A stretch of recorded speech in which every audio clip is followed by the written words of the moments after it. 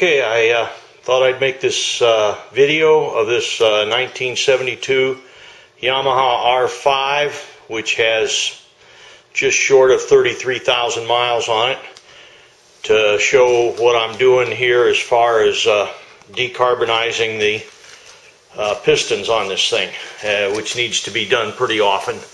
They say reset the points at about every 4,000 miles, and I'd say about every 8,000 you probably ought to take a look at these pistons. So I've done this many times over the 33,000 miles. Here you can see a piston that I've decarboned, and it's all set, ready to put the cylinder back on. The other one, as you can see, is it still needs to be worked on yet, and I'll remove that piston. To remove them, I would advise you to get one of these pullers, which helps extract the wrist pin if you ever do this to your own bike.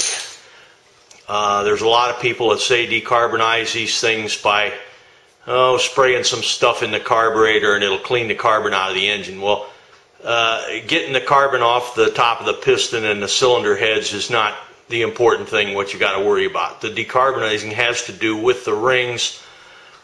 These pistons have a Dykes ring on the top, kind of an L section ring. They most never stick or get stuck. They're usually, most engines that have those are pretty good as far as ring sticking. The second ring is the one that'll get stuck. Originally this bike had sort of what they call a keystone set of rings on it, which had an angle on each piston ring. They got stuck very easily, so I think when it had about 5,000 or 6,000 miles on it, I changed those pistons to these newer ones, which is probably what they use on an RD or something, I don't know, but it had the Dykes rings. This top ring is a Dykes ring, and that's much better, and you don't have near the problem with sticking rings. If the rings get stuck, then you'll get blow-by. The blow-by blows the oil film off the cylinder walls, and eventually you're going to have a seizure. A two-stroke engine, the rings have got to be free. And I take these rings off and I scrape the carbon out of the grooves, just going around with a dental pick. I use a little bit of decarbonizing stuff, carburetor cleaner.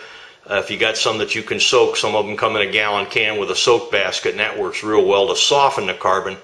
But you got to go around there with a scraper to get it off. Some people recommend using a broken piston ring, and you can make a pretty good scraper out of that. But I use just a dental pick, like they use for cleaning your teeth at the dental office, and that works pretty good, particularly after you get the carbon softened up.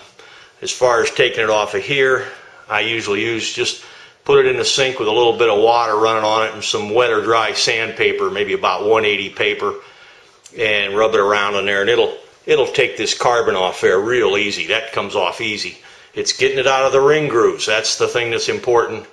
The piston gets rid of its heat through the rings, and if the rings are stuck, the piston's going to overheat. You get blow-by. I mean, it's just a condition that's going to snowball on you.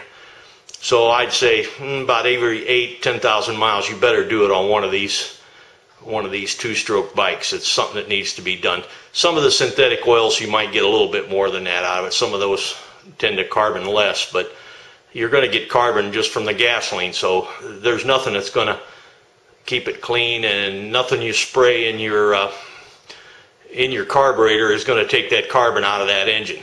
The rings always stick on the back side. I don't know if you can see or not. This one here, a ring stuck on the back side. Now I use something like this. It's a knife for, I think it's for opening oranges or something, but I'll go around that ring because it's not stuck. The second ring isn't stuck. You can see it moving there.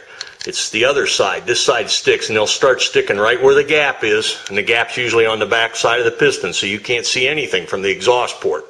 So if you're looking in there trying to determine if your rings are stuck, that's not going to help you. It's on the back side. That's where you got to look. And where the gap is, of course, this one's just starting to stick here, but I'll go around it with this and pry that ring out.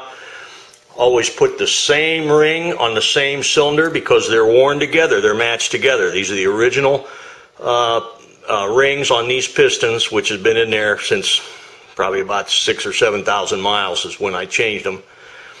and went to this new style. I changed them not because there was anything wrong with the old ones, but I knew these Dykes rings like this are much less apt to get stuck, and I wanted those particular kind of rings, and I bought those from the Yamaha dealer. So anyways, it's real important to keep those rings so that they're free, and if they're stuck, use something like, you can use a 6-inch scale, or I'm using, like I say, it's an orange opening knife. It's soft steel, it's not heat treated or anything like that, just a cheap little thin knife, but you can go around the inside, and I'll probably be able to work that loose.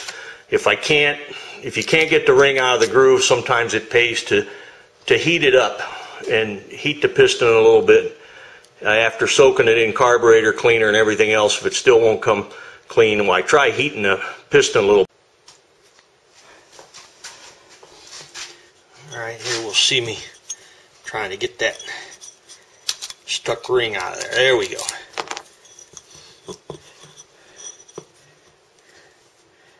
Always want to keep the ring the same side up and keep the same ring in the same cylinder. You think, well, they're the same size. Well, they were when they were new, but after the engine's run and it's been broken in, as they say, those parts are matched. The piston's matched to the cylinder, the ring's matched to that cylinder, and you want to keep the same ring in the same cylinder. And these have been in there for 33,000 miles. And, now it's just a matter of using my dental pick to go around and clean that carbon out of there, but I'll soften it first by putting it into some carburetor cleaner dip. And the other thing I want to point out is you get a lot of carbon on the back side of the piston. These hunks of carbon, if it comes off of here, can get down in the crankshaft. That's not good for your bearings. You got enough stuff trying to fly around in that engine without worrying about pieces of carbon going into the crankshaft. So this will get soft, and I'll be able to scrape that off. And I use a dental pick and maybe a screwdriver or something to scrape it in there and get that carbon out of the back. The oil flings off the flywheels, hits the hot piston. That's what's forming the carbon on the bottom. But a lot of people don't realize, hey, I got to get that carbon out from underneath that piston. And you don't want hunks of it going into your crankshaft. That's not good.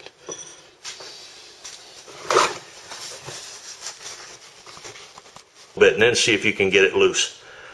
But that's all there is to it. Thanks for watching.